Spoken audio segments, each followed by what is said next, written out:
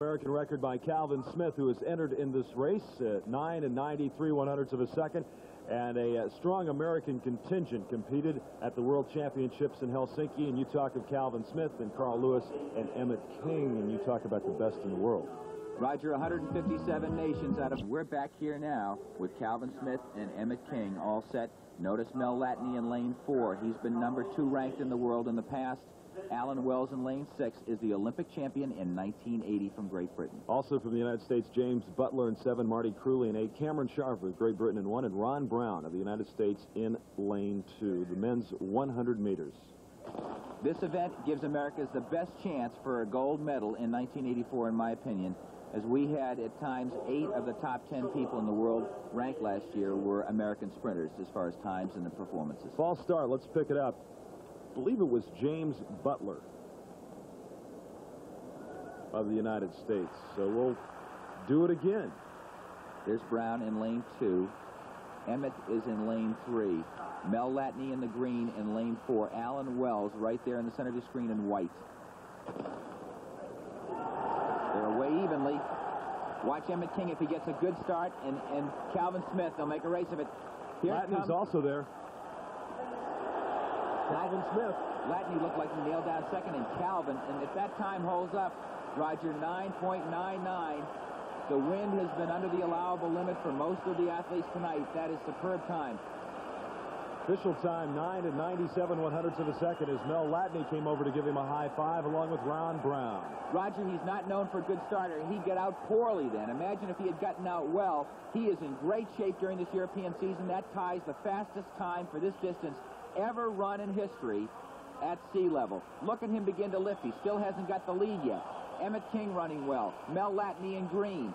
Ron Brown, the football player, inside. And it's Calvin Smith. The longer the race goes, the better he becomes. Outstanding time, 9 97 100ths of a second. Just 4 100ths of a second off his world record he set at altitude. That is probably as fast a performance as man has ever seen. The United States with the top 4 finishers in this event. As you take a look at Lattany right there along with Calvin Smith. Lattany, the green with the wristlets on his hands. And what a competitor he has been through the years. That man helped Herschel Walker become a better sprinter than any other athlete. He worked with him. He went to Georgia with him at the same time. I'd like to add the wind gauge for this event was 1.6 meters per second, which is under the 2.0 meters, which makes it legal. So it's a legal time. I'd like to also add the other 9.97, the only second one done in history, was done with a following wind of 1.48. So those two are about the same. That was done by Carl Lewis. Calvin, you've done it again. After we talked earlier, and you said who your dangers were, a fantastic time. Under 10 seconds, 9.97, 1.6 wind assisted. Feel good? Yes, I feel good. I've been wanting to get another time lower than 10 flat to go along with my world record, to show people that it just really wasn't a one-day thing, that I know I'm capable of running just as well on any given day. That's right, and I mean, it's a low-altitude thing. Yes, it is, and I'm just very happy that I ran that good time. Now, if you can remember the 100 meters, tell us how you started. Well, I feel that I had a pretty decent start. I don't feel that I came out of the blocks first, but I think I came pretty much right there with the group.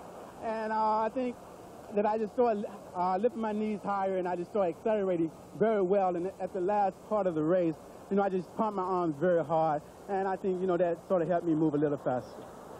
Were the nearest people to you? Where'd you get to them? 80 meters or? Well, I think around 80 meters, I was right there with everyone, and then maybe the last 20 meters, so I just sort of eased away from them a little bit. I tell you what, it was good we had a talk earlier on, wasn't it? Yes, it was. It helped out a lot. It gave me a little more incentive to run a little faster. Now, what about a relay and a further 100 meters? Well, it's hard to say about Calvin here.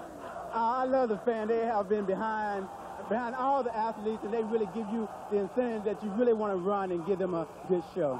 You gave them tremendous incentive tonight, and you feel easy, relaxed now? Yes, I do. I feel I need to go and just warm down a little bit because I have the 200 to go. This is going to be a little tougher race. Yeah, going to go for you in that race. I'm sure they will, and it's going to be tough, but I hope that I'll be able to come out with another win. Well, we hope so too, Calvin. Terrific race. Many congratulations. Thank you.